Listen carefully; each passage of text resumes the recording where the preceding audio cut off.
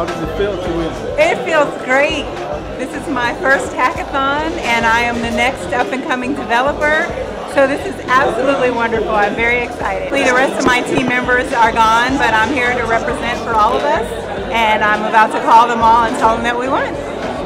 Thank you. Yeah, I was here for the first hackathon held at the Castro Valley Library. And I came back, there was another hackathon going on at the same time as this one, Clean Web up at Berkeley, and I was like, you know, I think I have a better chance of winning at this one. And, you know, I did win, and I also met a lot of really great people, which was what I really hoped to accomplish here. So I won on both counts. So how was the experience? It was fun. That was great. That was awesome. Yeah, absolutely. And you guys had some special help here, right? Yeah. I was actually not really part of the group. I came as what I thought would be an observer halfway through. He's very modest. About halfway through.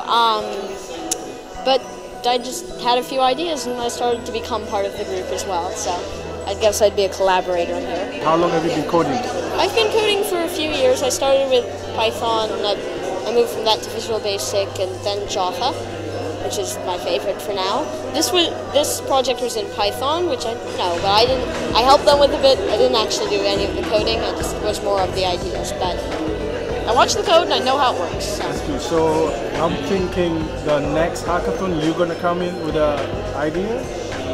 I might still work with this team even, but maybe actually do some coding this time. But yeah. Alright, that's great. I look forward to seeing you next time. Alright, keep doing it, okay? I look forward to seeing this hackathon next time. Exactly. Yes.